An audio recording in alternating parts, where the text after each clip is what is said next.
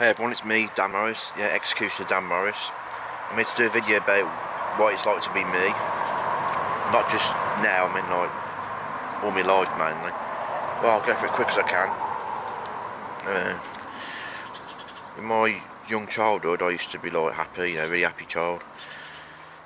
It was alright, back in the 80s, nice times. I was playing the NES a lot, from 87 to 89 throughout that last of the 80s. Just like play duck hunts and all that to my neighbours. Used to go on holidays a lot. Got a load of photos of them when I was in Cornwall, near Torquay, and went to Blackpool in 1990. I've shared a video of that earlier on the main channel. So yeah, it was all good back in those days. But then, what a lot of people don't know is that during that time I was like, I had to live with an alcoholic dad. It was awful. It's always man, he didn't hardly touch me though. It's like, used to hit my mum a lot, and not every day, but like half the time as I remember, probably sometimes. But then when you got to about the early 90s and all that, and it all got a bit bad. Drinking more, and also I had a dog called Titch. He ran away when we moved out for a while, and then moved back into the same village. And then after that, I went downhill. School life wasn't that bad at the first school, but then I went to middle school, and that's when everything went downhill, big downhill. Mum and Dad split up on my mum's 40th birthday, and then after that, I went to another town. Didn't go to school for a while, but then I only went to school because that's really bad. That's when it started to get bad. Got about late 1995. Middle school was really bad. I was sort of picked on a lot. Oh, awful. That was even worse than being at home. I had to move in with my dad for a bit. He stopped drinking for quite a little bit. Then weren't drinking that much, but he was still drinking, obviously, but weren't that much as before. Still being the way he was, Mum had to keep away from him. And then moved back into this area, but it was in the flats. Still got a load of photos of them actually. When I was about 12 years old, 13. Dad was still drinking, like he was always coming around like being aggressive, and I weren't that bad by then, so to tell you the truth, my later childhood wasn't really that bad compared to being at home. Being at home wasn't that bad. It was only the early childhood that was bad, but it's living around here. I've done a video of that before. What it's like to live around here. There's like twats around here. I don't blame Dad for being the way I am mostly. Not really, because a lot of people have gone through like living with even abusive parents and all that, and just been drinking, probably taking drugs as well. So I ain't the only one. There's millions of people, so I can't say about like, I'm the only one that's lived like that, because I know I haven't. So there's a lot of people. I know a lot of people personally probably has lived like that, probably even worse. So yeah. So if you do like live in a house like that, it's best to like always get help and just get out as soon as you can. Make sure that your mum, obviously, it's always made the dads and all that, and all the males that's always caused all the problems. So obviously it's true. So you need to obviously go and get help. Go to a helpline, and also not only that, get a helpline for bullying as well. Because I want to get to that now. When I was at middle school, that's where it all started. All the twats started picking on me and all that. And they still did all the way to high school, even beyond. Because they ain't got a brain. They know where they fucking are. But a lot of them's quite, I think, grown up now and done their own thing. So it ain't all that bad now. But back then it was horrible, I was called all sorts. I was called like, what was it? I don't know, I was called Tramp, Riff and all that, Don't know why. Because they ain't got fucking brains. But even though, probably now, they're the ones that's fucking riffs and tramps. They could always like going around like, probably taking drugs and all that, and being low lives as they are.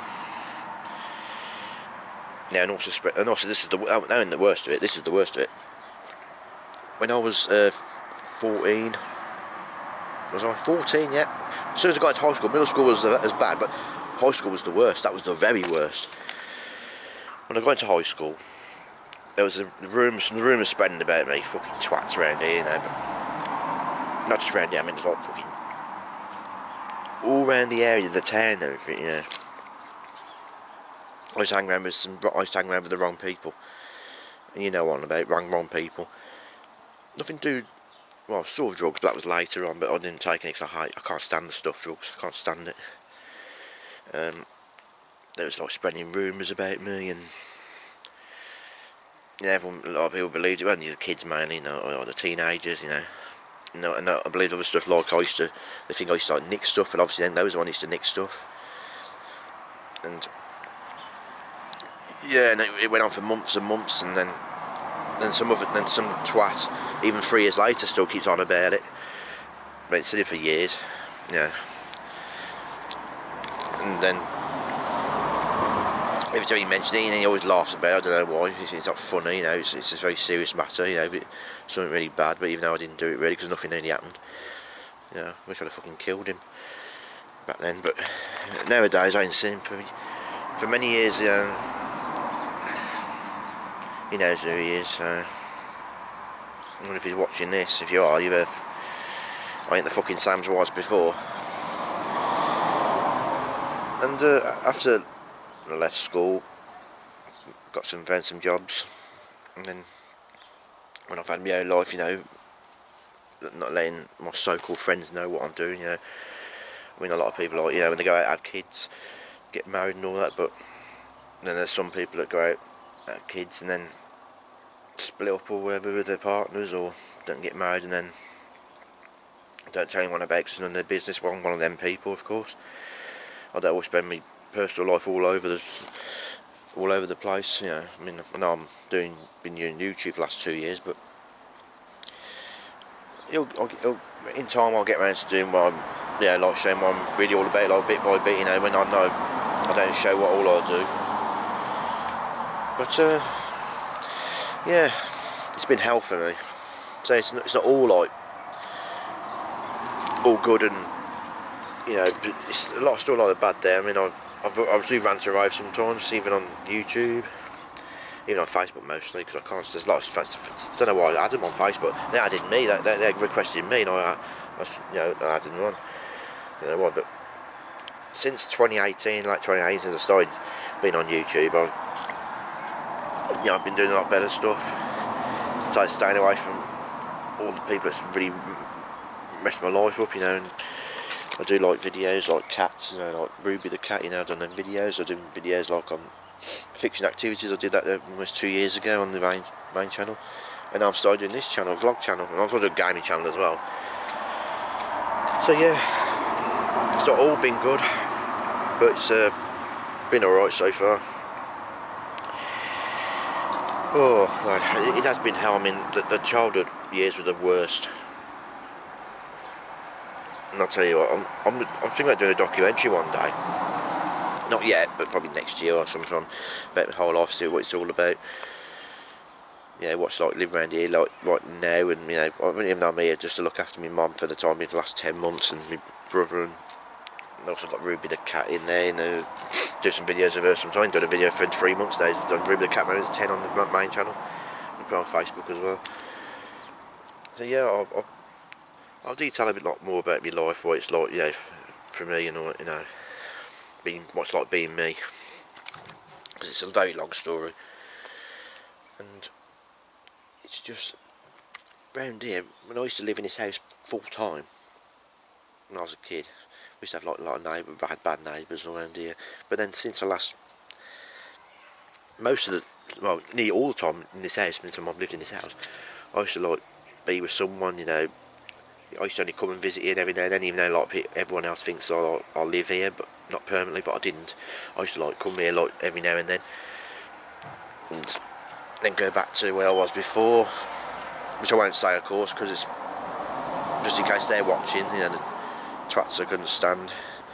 You know, because they don't wreck other people's lives, so that's what it's like. So But now thinking about it now, I think I've done a really good job to protect people I care about, and you know, because one of them now is 18 on December the 4th, and he's growing really quick, I tell you. And with this lockdown, I tell you, it's absolutely awful because he can't go out and buy his own pint probably if the pubs are open. But well, he don't drink, as far as I know, unless he's been doing it behind my back. But nah, I think he's a good kid. Growing up, you know, they've hardly been in trouble, and more like me in a way. But he's had a good, more better life than I have. And then you got the other three little kids. Yeah, but the oldest 18 now, starting December the 4th. Hope he ain't gonna fucking come round here, I tell you, because he won't hate it round here. I haven't told him everything I've been through, I tell you, not all of it. Well, I will eventually, probably more likely. But then again, I don't tell him everything because he really hates, you know, because he'd never been round here before. Because I told the extra fucking times to not bring them here because it's a whole horrible place, and if they know about them, they'd use anything against me, you know what I mean?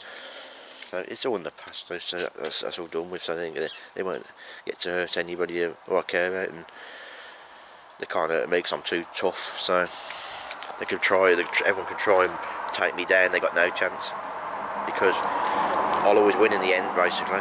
I'm always one step ahead. So yeah, I ain't going on for too long now. I might do another part of what it's like to be me, but what's it really like to be me right now? Well, it's great. You know, I'm doing these videos, I'm passing time, and very good, especially with this lockdown, the coronavirus. And it's just the early childhood was the worst time in my life, but the young adult life, then that was alright. But couldn't get any jobs much, you know, because I had to keep travelling from one part, you know, and then I had to stay here for a while because I weren't driving at the time, and I was only here for 3 months anyway. That's my last job, and I tell you what, I wouldn't have stayed there long anyway because they made me redundant. So then I started, well, signing on for a bit until I find another job if I can. But then I've done voluntary work a lot. So yeah, I've done voluntary work for a while because I don't like not working. That's why I'm doing these videos as well, because I like to do something to keep me occupied. But I always love doing YouTube. YouTube's my home now. So absolutely, I love doing YouTube. I don't know on Facebook, try not to be on there much because there's a lot of twats on Facebook. I'll get to it. I'll do another video on that sometime. I might do it on the main channel, do like about what Facebook's like for me, and you know, that stuff. Yeah, I'll do it another time. Yeah, I've got loads of stuff to come out, but right now on the vlogging channel, I'm gonna try and do more, like challenge videos. There's always a lot of noisy bastards around here. Right, yeah, they come from that road. That's the road I'm talking about. That's where I used to live. Fucking twats up there was. Oh god, bad times. I'm glad I fucking moved out of that area, but then still part of being in this area. I can't wait to get out. It's this virus has fucked everything up. I'd have fucking moved away by now completely and done other stuff. But nah, virus has got to fucking mess everything up, innit? I don't know. Soon the virus is over the better, so we can all get on with our lives and just do what we want to do. Right. I'm going to leave it there. I've been on for too long now. I'm going to do a gaming video later on. I won't say what it is yet, you'll find out later on the ALLSORTS gaming channel.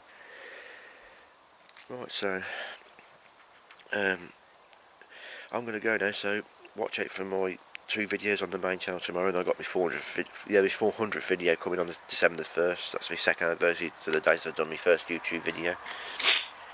And then watch out for your gaming channel later on, because I want to put a gaming video on there. If you'd like to subscribe and hit the notification bell, I'd be appreciated, because it'll really support me. And then of course, follow me on social media, Facebook, that's where all the twats mainly on, but yeah, follow me on that, Facebook, Twitter and Instagram, that's no problem, because I'm on there sometimes now. And of course, like I said, like the video, it'd be much appreciated as well. Comment and share the video around.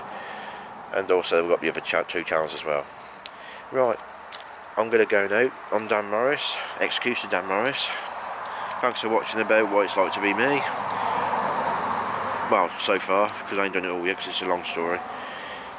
And I'll be back soon. Hopefully we're trying to do a challenge, if I can, some challenges, and do other stuff which I can do. So, thanks for watching. All your support means a lot to me, and I'll be back soon. So, see ya, and enjoy the rest of the day.